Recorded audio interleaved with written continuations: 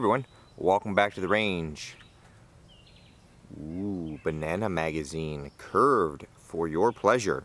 7.62x39, our Czech 46 grain training round we're going to check out today.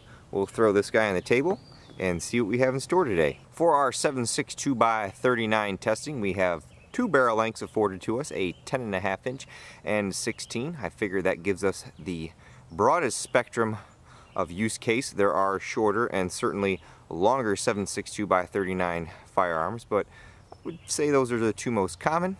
We have our Pro Chrono Digital at about 12 feet. It's 85, 90 degrees outside today. I don't know how humid it is, that's why I always put the little card up here. But it's partly cloudy and we're up at the 25-yard bench, so we're nice and shaded. We'll check these for velocity and accuracy, and without further ado, let's do it. Up first is our M92 PAP. This has the 10.5 inch barrel.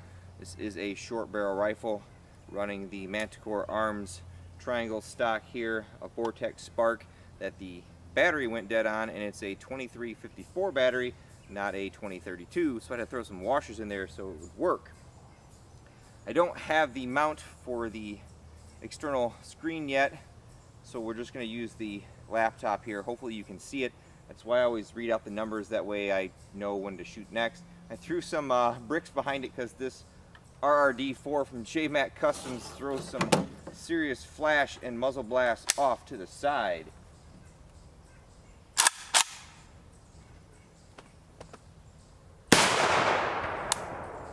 .2569, 2411, 2469, 2446, 2473, 2398, 2398, or that was an air, I think.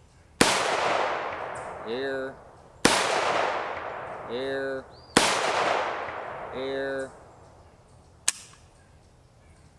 Why is we getting an error?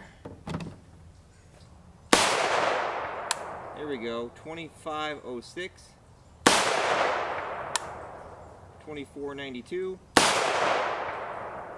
2464, 2501, 2424, 2478, 2389, and that's it. Figured I'd just run a couple extra since we have some more of this. And if you didn't know, this particular surplus ammunition is corrosive, so after you're done shooting your weapons, you'll want to run some nice warm water down your barrel, let it dry out, clean off your gas piston as well and your gas tube, just to make sure you don't get any rust forming.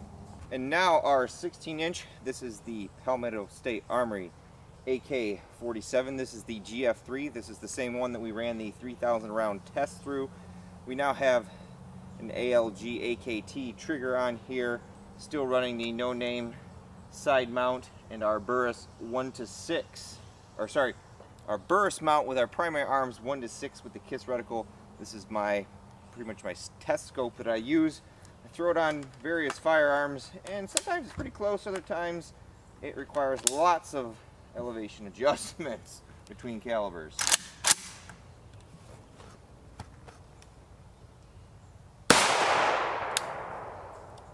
$28.92, $27.26, $28.73, $27.83, $27.60, $28.73, $27.72, $28.67, $27.15, $28.01, and that's it. Powder definitely smells different than most of the 7.62x39 powder I'm used to.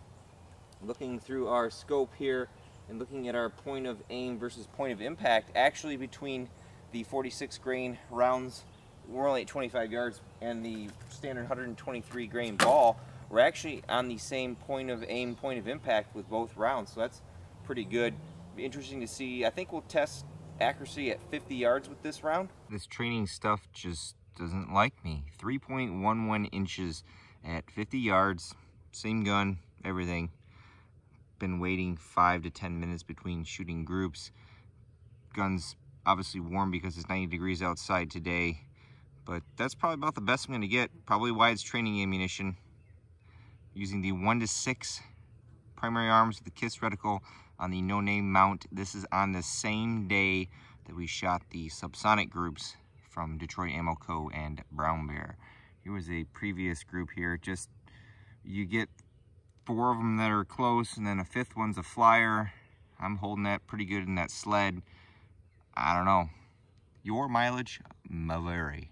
While we're thinking about it, we're going to test these in ballistics gel. We have our standard FBI 10% clear ballistics gel block down there. We have the chronograph running, the high speed.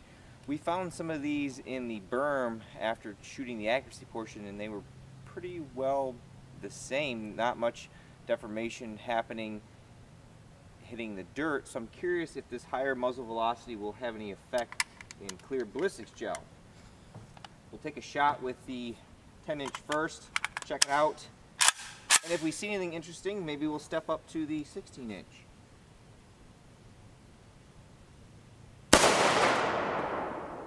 Velocity 25.06.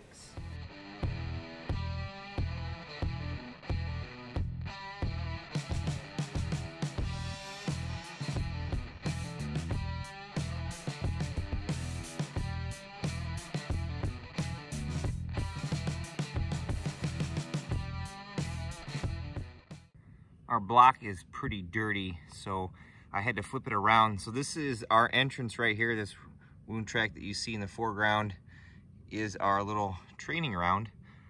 A little bit of disruption going on the entire length of the travel there. That's the full 16 inches of this block. This path down here and this one are from some other testing, so please ignore those. Interesting. So full 16 inches of penetration. We did recover it about 2 inches into our block back there. I don't see any deformation going on. Give us a second and we'll pull that out of there. And now our 16-inch, we'll see if an increase in barrel length will help us here. Get my shot lined up where I want it. Velocity 28.18. Well, it doesn't look like that velocity gain helped us. This track on top you see here is our 16-inch barrel. We dive down a little bit as we exit the block, and you can see a full straight line penetration through that brand new 16-inch block. So that is over 32 inches of penetration. I didn't recover the bullet. I'll have to look for it in a second. I also apologize about forgetting to run the high speed on the 16-inch barrel, although I don't think it's really going to show us too much for temporary wound cavity because it looks like it's just pretty much just plowing straight through stuff. Probably going to shy away from recommending this for any kind of self-defense load in 7.62x39. Definitely recommended for range plinking training use only. Here is our recovered bullet from the 10.5 inch. Pretty much unabused there. Rifling marks, and that's about it. Probably the standard thick bimetal jacket that R.A.N.G.E ammo is known for prevented that from really doing anything. I'd say this little 46 grain round should definitely be left for training. It does offer lighter recoil, so if you're training a new shooter, the AK platform recoil is a little more stout than 5.56, but not too much. If you throw a nice break like a JMac Customs on one of your guns, the recoil is going to be very manageable even for a new shooter. Accuracy wise, it's about what I always see out of anything AK, unless we're talking about an SST or something. You know, we're getting 2 to 3 inches at 50 yards, and that could be me. I'm a lead slinger, not a tack driver. So your mileage may vary. That's why I always tack that on there, just in case. Cover your ass, you know.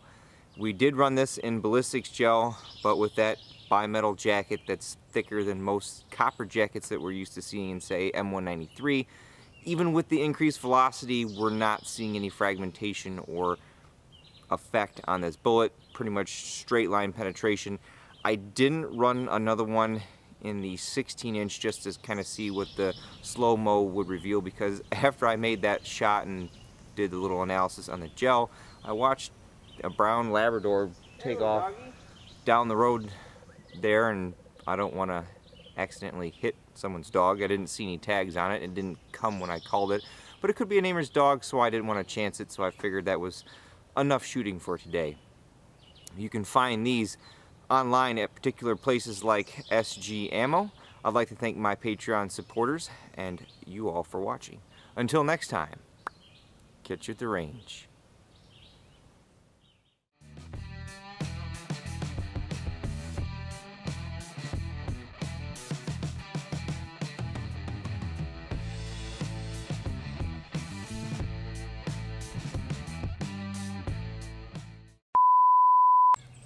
Hey everyone, welcome back to the range.